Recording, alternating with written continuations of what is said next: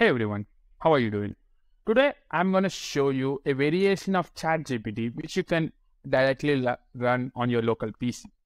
So before proceeding further, let me just show you how this performs compared to ChatGPT.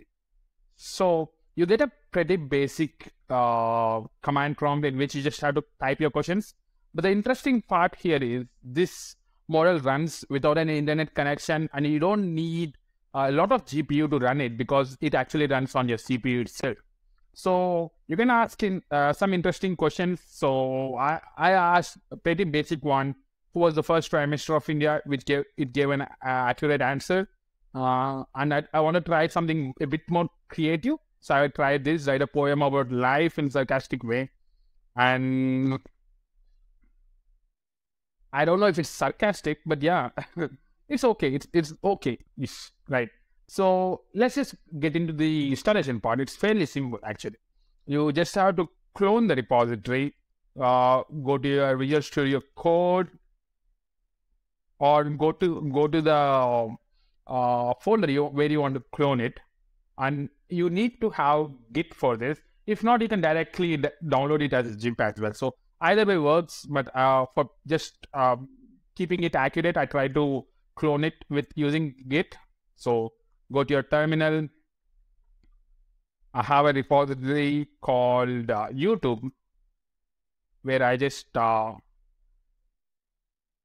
clone it. So you can copy this and just say cmd, which will directly open a new command prompt in which you can just say git clone that and paste the repository link. As I already have it, you can say that it shows that it's not an empty directory and I already have it. So once you download it, you just have to download the model, right? So you can directly download the model from the direct link or the torrent magnet. It's around 4 GB or so. And once you download it, you have to place it in GPT4ALL in chat. And here you can see I already downloaded the model.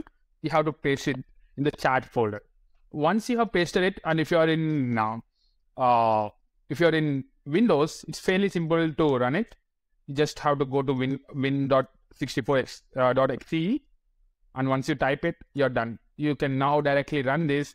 But I should mention that compared to ChatGPT, this has still a lot more to improve upon. It cannot give accurate codes and everything. So if you try for write a Python code for calculating speed, this might work because I not try it either. So let's see how this will look like. Okay, so this is working. But when with ChatGPT, you can actually directly mention that you want to create a web page and things like that.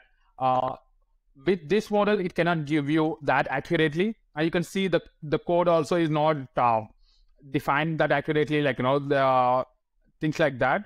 So there is still a lot to improve upon in this, and I just wanted to show you guys. So there are like a lot of PC version of models right now, and it just seems something fun and basic to try out. Like if you don't want to wait around for the ChatGPT, and sometimes the ChatGPT doesn't work, and so things like that. So yeah, no, why don't you guys go ahead and give it a spin and let me know what your thoughts, what kind of prompts you have tried and things like that as well. That's about it, guys. I hope you have a great day, and I'm kind of sick, so I'm doing it in a kind of a rush right now. So sorry about that if you face any issues and things like that. Yeah, that's about it, guys. I hope you guys have a great day. Thank you.